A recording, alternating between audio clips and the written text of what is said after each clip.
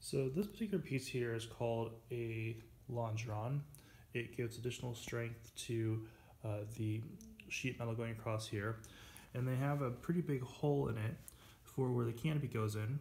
And so right now I'm going to add the Longeron doubler to make sure that that strength can be pulled across really well. So I went and found the spot it's supposed to be on properly, and then I had a C-clamp here and clamped it, and now I'm slowly drilling through and going to get it to the proper size, and then grind it up, paint up, and rivet it.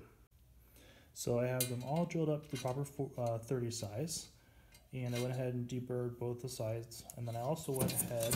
The plans actually called for countersinking, not countersinking, but countersinking them, so that way you can get these flush rivets in, because the flush rivets will go through, and when they pop off, it'll be flush. This is where the canopy will come across. So I wanted to make those nice and deep. I got one or two of them a little bit too far, but that's okay. They'll work out just fine.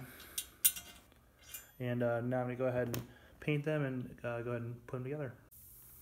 All right, got all 8 rivets pulled. I'm gonna go ahead and put one more shot of paint across that, because the nose of the rivet gun kept scratching the surface, and you want to make sure that any scratches into this type of aluminum are properly taken care of, because you don't want them to start getting any degradation because of oxidation or anything like that.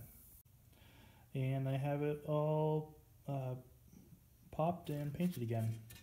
So just to go over again, this will be strengthening this particular hole right here through this particular doubler, and this will eventually be the upper part of the fuselage side of the Sonex side panel.